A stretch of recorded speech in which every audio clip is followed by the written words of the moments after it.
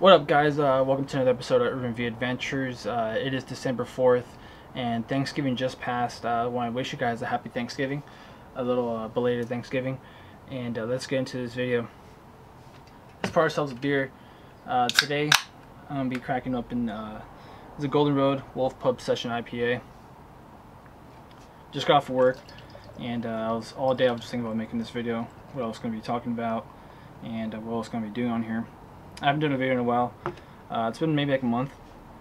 Sorry about that head. That's so. Cheers, guys. So grab a beer and sit down and watch the video.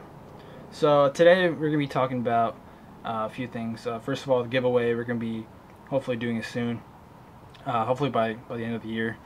If not, we'll just push it over into next year. Still, close to 100 subscribers. You know, if you guys help me out, spread the word, get this video out there, and we're gonna be doing the giveaway hopefully once I hit the 100 mark. Second up,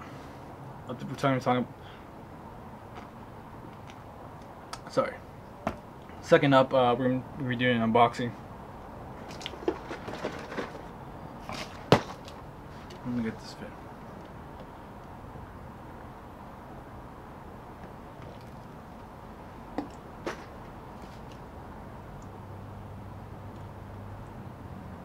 Put this down here. Oh, I'll keep it up here. Okay. So, I got a gift card recently for my birthday, which just passed at the end of November. I got a gift card, and it was for Bass Pro. I was thinking about getting some tackle gear, some kind of like a new tackle box, or going into storage, equipment. I was like, let me just get some lures so I can get some. And Bass Pro lures, the XPS brand, or the XPS line, are actually really cheap. They're around $2.99 each.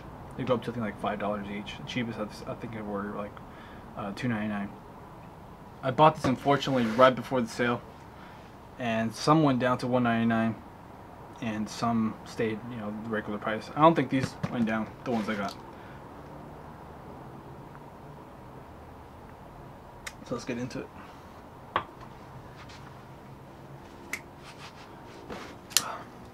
Gonna be using my Benchmade.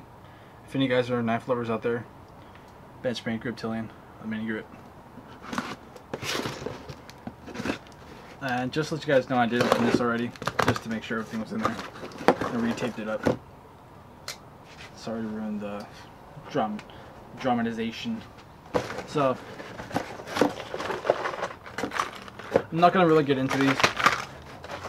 I'm not gonna do extensive review. I'm just going to tell you guys what it was, what it is, and just the color, the size, the diving depth, and the weight.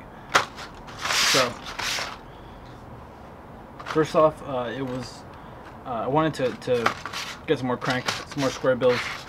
I really don't have. I think I only have one square bill crank, and I wanted to go ahead and increase my crank arsenal. So I got these two cranks, these two square bills. I'll show some closer pictures. This one's in the pearl splatterback, and this is the length of 2.5 inches. Weight is 3/8 ounce. Diving depth is 3 to 5 feet. So it's it's a shallow crank. And this other square bill was a chartreuse in black. This one is also 2.5 inches long. Weight is 3/8 ounce. Diving depth is also 3 to 5 feet.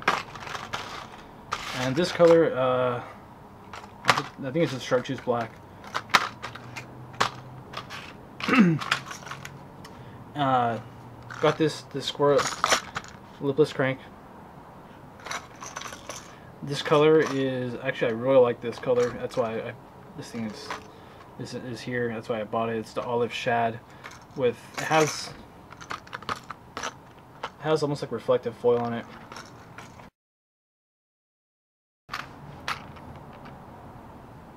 The minnow jerkbait. This one is chrome black, and 3/16 ounce. The length on my shirt doesn't have the length on here. This is the other. I don't know how big this is.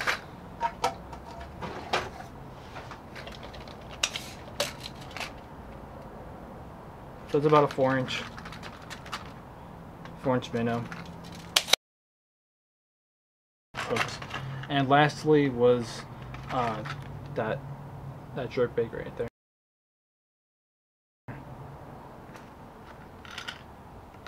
I don't have the size on this. This one is suspending. This one's suspending jerk. This one I believe was a floating, or excuse me, diving. This is about a little under 5 inches long.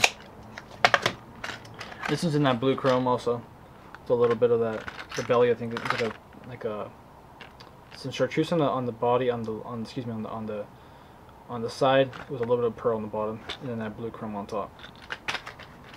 What I forgot to, sorry, I didn't even mention, on the cranks it did have oval split ring, excuse me, oval split rings on for the eyes. That's pretty much it for the lures. Like I said, I'll put in some little more close-up pictures so you guys can see the reflectiveness or the pattern of the lures. I pulled this crankbait out. This is the KVD.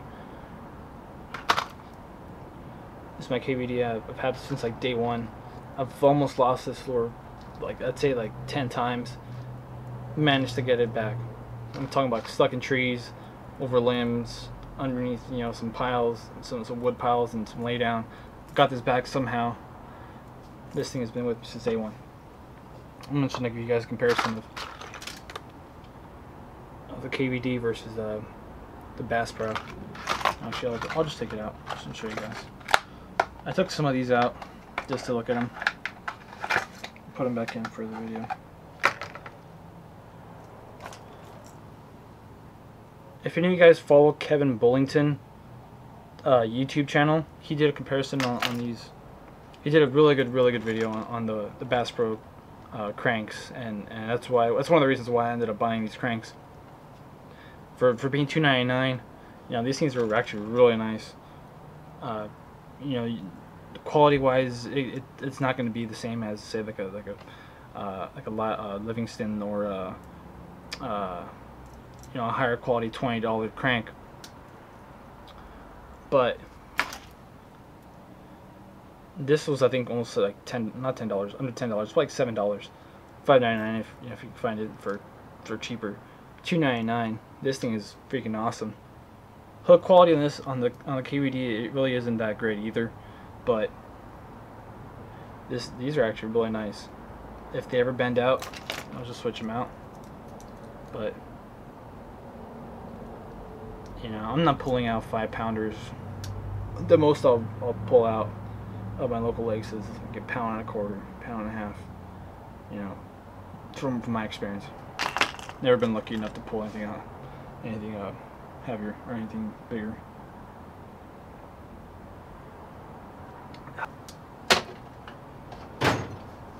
So, just wanted to give you guys a little update of what I've been up to in my free time. I wish I had enough time to make more videos, and I've kind of jumped into like a little hobby.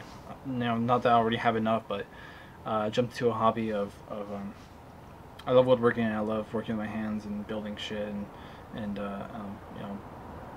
arts and crafts kind of stuff.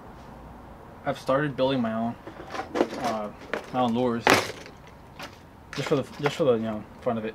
I've started to make them mostly out of maple and softwoods. So just want to show you guys what I've been up to. Put this one down.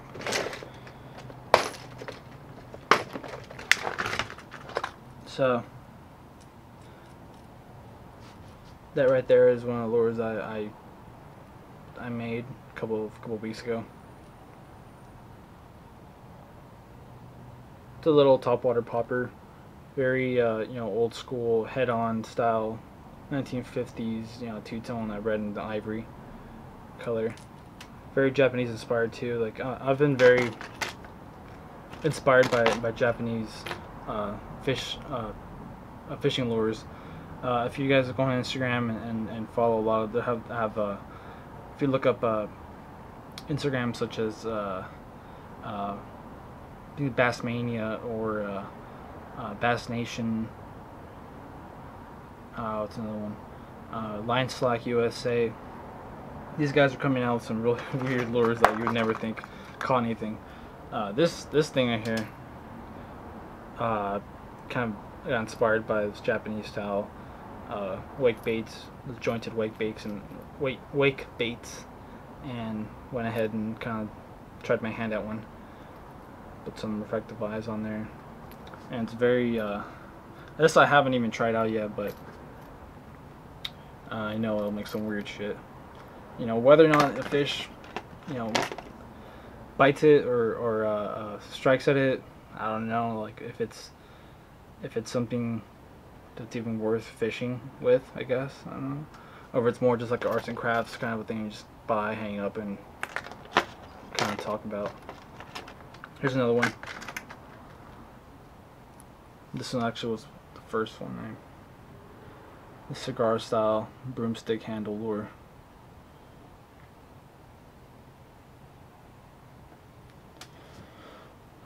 Double hooks, double trebles. So that's what I've been up to. If anyone actually, for some reason, likes them or might be interested in buying one, contact me. I can probably even make you a custom one. Here's actually one that I just finished painting up the other day.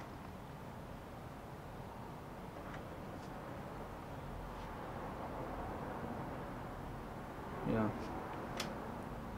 Just get it. Okay, you can see it. But this is going to be like a lipless crank. It's going to be a floating crank. But this one's ready to go. It just needs to be clear coated and waterproofed. So that's pretty much what I've been up to. Again, if you guys like them or would use down it to buy one, let me know in comments or message me or whatever, and then I could probably get one out to you. Just PayPal me money or whatever. And I'll paint it whatever you want. Alright guys, so kind of to close off this video, I just wanted to get into a little rant about responsible fishing. I talked about this before, and most any of you guys have seen my videos before have they've probably heard this before. So I just wanted to kind of just go into it again. Now the spring's coming up and it's gonna be it's gonna be more fishing going on. Just wanted to anyone that's watching this video is new to my channel or new to fishing and comes across this video, hopefully this video can inform you guys a little more and help you guys to be a more responsible and safe fisherman or angler. So I'd always encourage anyone that's starting off fishing, make sure you know your laws. Make sure you research where you can be fishing if you can fish there. Make sure you're using correct legal tactics. Not chumming. I've seen people chum at my lakes. I've seen most likely they're carp and catfish, fit anglers, and it kind of pisses me off. It really does. And I had a person message me or contact me, on YouTube, a fellow subscriber that they were fishing the other day and they came across a gutted bass on a picnic table by the lake, and oh man, that just infuriated me. It pissed me off to no end. That's just a waste. It doesn't need to happen. First of all, you shouldn't even be eating the bass, especially out of lakes out of Southern California. Nothing's coming out that's gonna be worth eating, especially a bass. So catch and release is what I promote. Don't keep bass, even for pets. I've thought about it too. It'd be kind of a cool idea. But know, if you want to eat a catfish out of some dirty lake. That's your problem. I care about my bass. And please, you know, anyone out there, if you see somebody poaching or see somebody doing something that's not right, you know, speak up. Tell them, hey, don't fucking do that. You know, some bass fishermen as a community are we're very we should be very respectful of our waters and of our outdoors. So please guys, you know what I'm talking about. You fishermen out there, you responsible fishermen. I know there's plenty of them out there. Spread the word of bass fishing and safe fishing. So anyways, that concludes the video. Again, you guys, you know, I was talking about the giveaway. Make sure you guys like and subscribe. Leave a comment. Leave anything that helps me out. It gives me feedback, good or bad. You know, even if it's bad feedback, if it's a bad comment, I don't take it to heart, and it's feedback in the sense. Make sure, you know, if you guys like this video, let your buddies know about this video on my channel, like it, and hopefully we can grow this channel to be larger. More videos coming up. Springtime's coming up. Hopefully once it you know, we get a little more rain out here, I want to do a rainy video. I want to do a video where I'm out there in the rain and doing some fishing. I love the rain. I'll be out there. I'll be out there with my graphite pole and my chest rig. I don't care if I get struck by lightning. So, cheers, guys. I hope you guys have a great day. Thanks for watching. Remember, like, comment, and subscribe. See you guys.